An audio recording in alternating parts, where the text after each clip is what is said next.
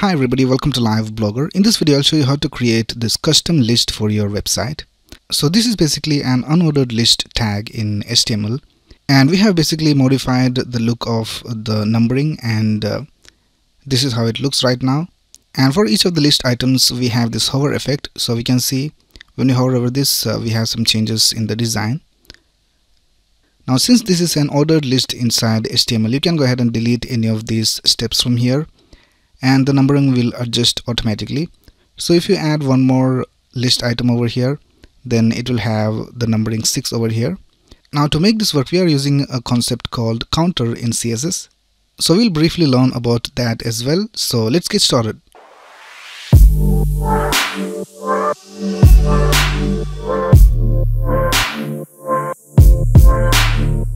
Alright, so I have created a new project, and it's a blank project. And I have opened it inside this code editor called Visual Studio Code. So let's go ahead and create an HTML file. So let's click on this new file icon, and I'll just name this file index.html, and we'll create one more file for the CSS. So I'll just type style.css, and let's start with the index.html file. Now in VS Code we have this shortcut where you can just type exclamation and press tab, and you'll get this boilerplate code for HTML. Let's also link the style.css file over here. So I'll just type link, and in the href I'll just type style.css. We are also going to use this font called Roboto, so let's add that font over here. So here I'm in Google Fonts. Let's go ahead and click on this font called Roboto, and we're going to use two styles from here, the regular one. So let's click on select this style, and also the bold version, and I'll just copy this link from here, and we'll paste it over here inside the head section of our HTML. Alright, now we'll be able to use this font in our website. So let's start by creating a container division. So we'll create a division with a class of custom ordered list, or OL, and first we need to have a heading. So I'll just type h2, and I'll just type steps to design a website. Now let's open this in our browser. So I have this extension installed called Live Server. So using that, I can just right click over here in the HTML and click on open with Live Server, and we can see that the web page is being shown in our browser. Now whenever we make any changes over here and save it, it will be automatically refreshed in the browser, so it will save you a lot of time. Alright, so now let's create an ordered list. So I'll just type OL and press tab, and in the OL we need to have the list items. So I'll just type li, press tab, and let's add the list items over here. So the first one is the planning phase. I'll just copy this and paste it over here. Now here we can see the text is being displayed over here, but on the left we can see that it has automatically added this numbering. So for the first one we have number 1. Let's duplicate this, and the second one is create the wireframe, and now we can see that we have 1 and 2. So whenever you add any new list item over here, it will add a new number. So we don't need to worry about the numbering, it will all be automatically done for you. You just need to add these list items. Alright, so now let me add all the other list items. Here we have design it, then we have write the code and publish the website. Alright, so now here we can see we have all these 5 list items displayed over here, and now let's go ahead and start styling this. We are done with the HTML, so let's go to style.css, and let's start with the custom OL division that we have over here. So we have this container division with a class of custom OL.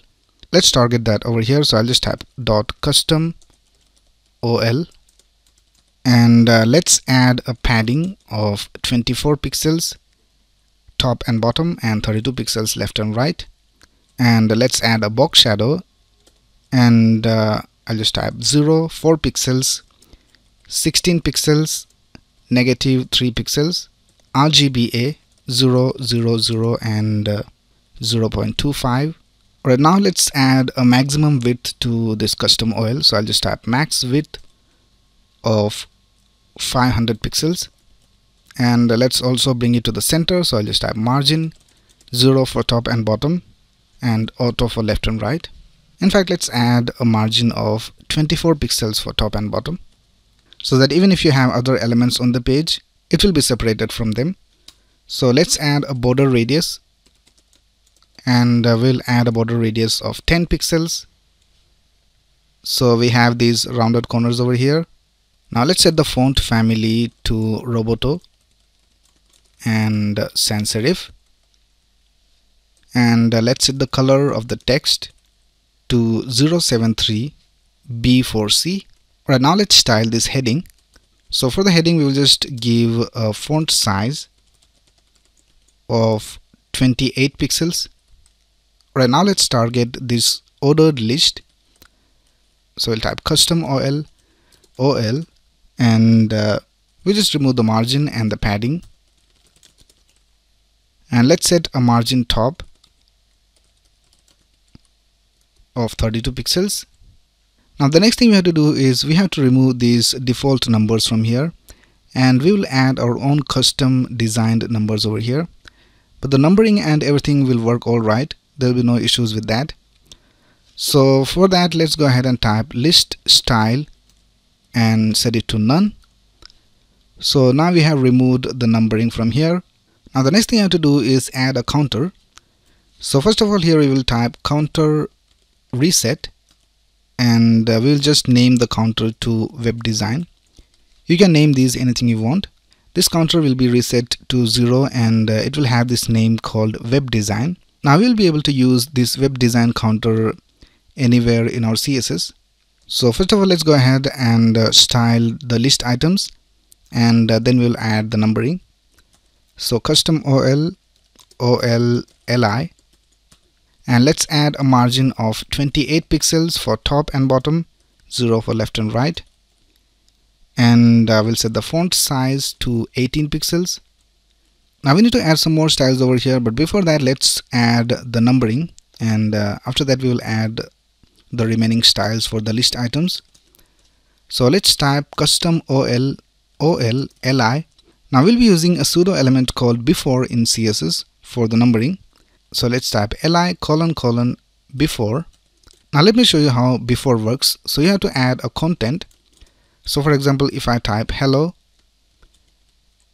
we can see that in front of every list item we have this text hello displayed over here. So whatever content you have over here will be displayed before the item over here. Now there's one more pseudo element called after. So if you add after over here, then the text or whatever you add over here will be displayed after this list item. So we don't want to display hello over here, so let's remove that, and we want to display the counter. So we'll type counter, and we have to add the name of the counter over here. So we have set the name to web design. So let's add web dash design over here, and we can see that 000 is being displayed over here everywhere. Now we need to increment the counter.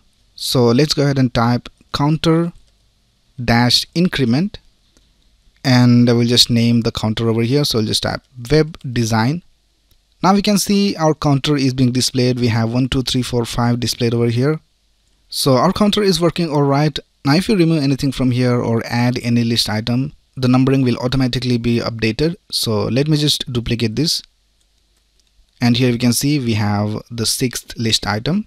Alright, so our counter is working all right. Now let's style these numbers.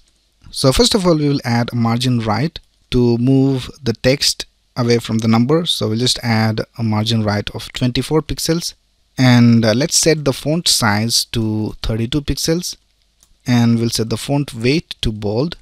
Now let's set a background color of 0081A7, and let's set a padding of 8 pixels top and bottom and 16 pixels left and right, and let's set a border radius. Now for the border radius, we need to have a border radius over here on the bottom left and here on the top right. So for that, you have to type 0 for top left, 8 pixels for top right, 0 for bottom right, and 8 pixels for bottom left. Now let's change the color of the text. So we'll change it to light gray. Alright, now let's style the hover for the list item. So when we hover over this, we need to have a different color. So we have this different background color over here, and we also need to rotate and scale this up a little bit. So let's go ahead and add a background color over here. So we'll just type custom OL li :hover, and we'll set the background color to FFD166, and let's also add a transition for smooth animation. And here we can see that our text is not displayed in the center. So for that, we will just go ahead and change this to display of flex, and we will set align items to center. And now we can see that our text is centered correctly. Now let's also rotate and scale these numbers up a little bit. So here we will type custom OL li :hover before. So we'll be adding the hover effect for the before. Now we need to change the background color of this, and we'll change it to 073 before C. And we also need to rotate and scale it up a little bit. So we'll just type transform, and we'll type scale, and we'll set it to 1.2 of the original size, and we'll type rotate, and we'll rotate it to -5 degrees. Now let's hover over this and see whether it works. And we also need to add a transition for smooth animation. So here we'll type transition all of 400 milliseconds. Alright, now let's test it out, and everything is working all right. We don't have any problems. So that's basically it for this video. This is how you create a custom ordered list for your website. Now in the next video, I'll show you how to add this to your Blogger and your WordPress websites. So if you have any doubts, you can ask in the comments below, and if you like this video, please click on the like button and subscribe to this channel to get the latest video updates. Thanks a lot for watching. Have a nice day.